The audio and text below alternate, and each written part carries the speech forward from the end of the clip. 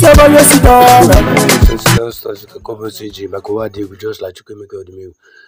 something I want to talk now.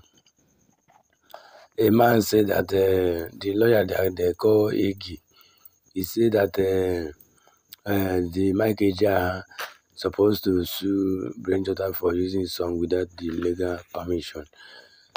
So I want to talk something here. Jotter gave the man 2 million naira because he used his song to. Actually, I know that using person's song without the person's permission is somehow, but this man, he signed the song many years ago, and the man wasn't trained apart from the time that Flavor uses his own song, uses his own beat to do song that made Flavor to visit the man years back there, and the man trained for that time and stuff. But this is a win-win. Jotter used the song of the man, right? Still give him 2 million naira. But do you know what he helps the man? The TikTok account of the man, everywhere the man is trending, and his TikTok account is getting more followers and the shares.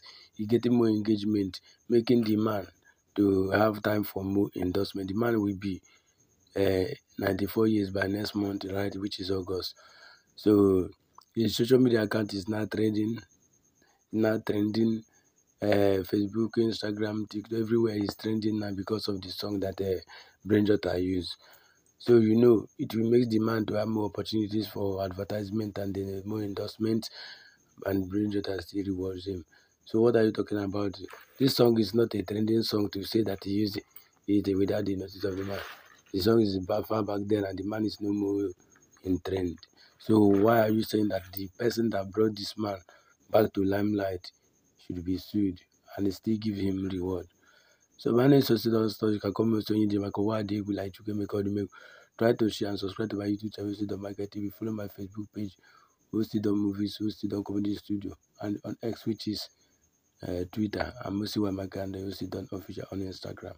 Just try to share because this word is as wonderful as What are your thoughts? Put in the comment section. Because this word, just like share.